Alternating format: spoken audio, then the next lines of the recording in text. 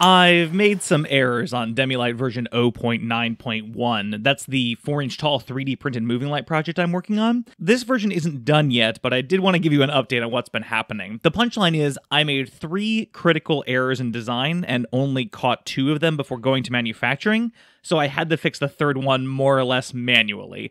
Let me explain. The main goal of Demilight version 0.9.1 was to scale up from the 1 or 2 prototypes per version that I had been doing to a batch of 10 lights so I could finally put on a little mini light show of some kind.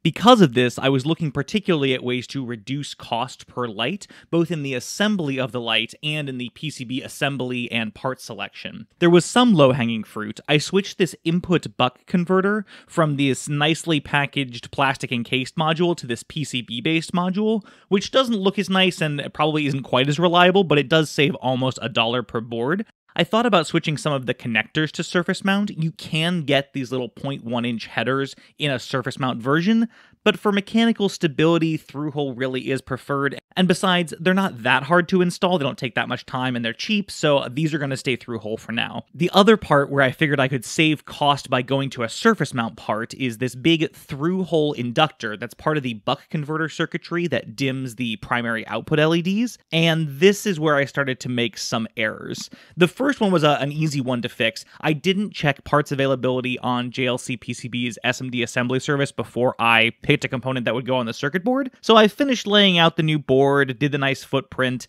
and when I went to order it, they did not have any 47 microhenry inductors for me to use. Thankfully, the AL8860 is a fairly flexible buck converter driver, so I was able to swap in a 68 microhenry inductor instead. Good, fine, easy correction. First error done. The second error, though, also had to do with this inductor. I built this surface mount footprint for the inductor wrong. Thankfully, JLC PCB's production engineers caught this error and sent me an email about it, saying, hey, the pads on this surface mount part don't seem to line up with what you've got in your circuit board.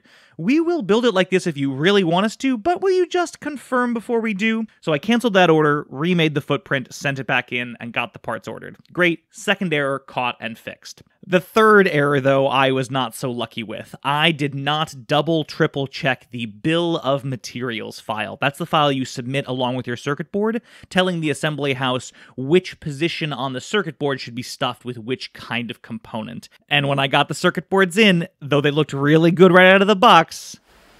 Oh, okay. It became clear very quickly that something was wrong. So here's what happened. I had duplicated a component line in my bill of materials, which essentially meant that all 9 of the 0603 10 kilo ohm resistors on this board had instead been stuffed with 0603 green LEDs. I was in a rush to get the boards to me. I didn't double check. Oops.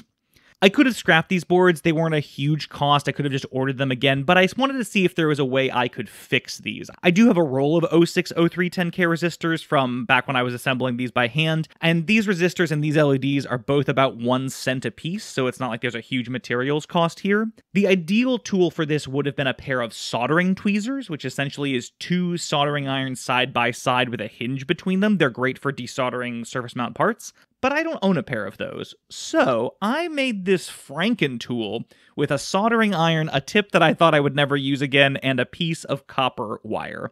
Let me be clear, this is not a great tool. The copper gets really sooty and covered in corrosion really fast, which drives the thermal conductivity down. I just kept applying flux and solder and wiping it on a damp sponge to try and maintain a little bit of the ability of the copper to drive heat into the circuit board to get these components off. This worked okay. It took about 10 minutes for me to do the first board and another 50 minutes to do the remaining 9 boards. I did lift 1 copper pad off of the circuit board at one point, but I think I can bodge around that with a piece of wire. I have put a pair of desoldering tweezers on order for the next time I do something stupid like this, but for a quick fix, this worked all right, I would say. Of course, once all the LEDs were removed, they had to be replaced with these 0603 10K resistors, which took about another hour. So all in all, about 2 hours to fix this mistake, which if we recall, is still less time than I spent hand assembling just one of the PCBs in version 0.8, so we're still ahead of the game, although I do still feel pretty stupid about this.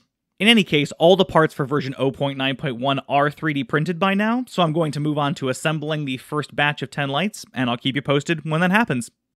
Epilogue. I took so long getting this video together that my soldering tweezers arrived. Don't worry, I'm sure I'll screw something else up soon and we'll get to see them in action. I'll see you next time.